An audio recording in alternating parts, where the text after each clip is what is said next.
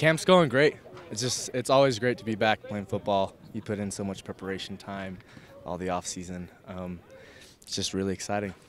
Coaches have talked about how much you guys did in the off season. Do you feel like you were ahead of the game when you actually started official practices because of that? Absolutely. You know, the old saying is you practice hard to make the games easy. And I think we work out really, really hard so that when it comes to practice is easy, you know, physically. As a position group, where do you think you guys are right now, a couple weeks in?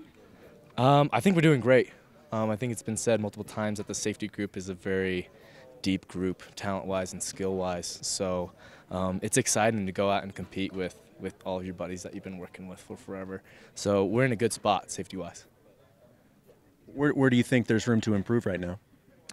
Like the coaches have said, just the little things, just kind of fine-tuning your fundamentals, because all of us can run, all of us can tackle, all of us can make plays, but it's really just getting down to the details, getting to the right spot, getting your eyes right, all that, and then making plays more than anything. Did the scrimmage give you a lot of confidence, a chance to go live and be closer to a real game as opposed to some of the situations you get put in practice? Absolutely. You know, there's nothing really close to a game when you're going, but the scrimmage was a nice change to, you know, up the intensity a little bit, and, you know, just to get some contact in to tackle again, you know, get tackled for some of us. So it was great. You mentioned how deep the secondary is. How much does that help with the added competition? I think it just pushes everybody to get that much better, you know. You know that the guy behind you or in front of you or beside you is bringing it. So it's just that little extra push that you need to just become great.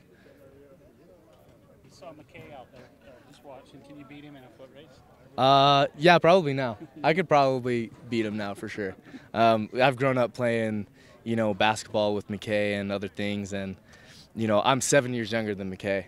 So it was always kind of a big age difference and maturity difference, so I had to kind of figure out how to use that little brother mentality and other stuff like that. But now I think he's got no chance. Could you shut him down? Could you cover him? Oh, absolutely, no, without a doubt. Tanner, what do you use as far as your relationship with your brother? In fact, you played college football. What can you use to maybe help at your game at this level? It's great. McKay played receiver, because he teaches me kind of what the receiver is trying to do for me, and he knows what's hard for him as a receiver that he played with.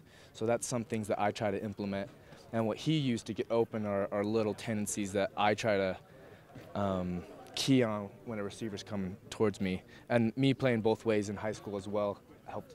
So McKay's always been a great older brother, always encouraging me. So to answer your question, just that perspective of him playing in the same type of level, but on the opposite side of the ball.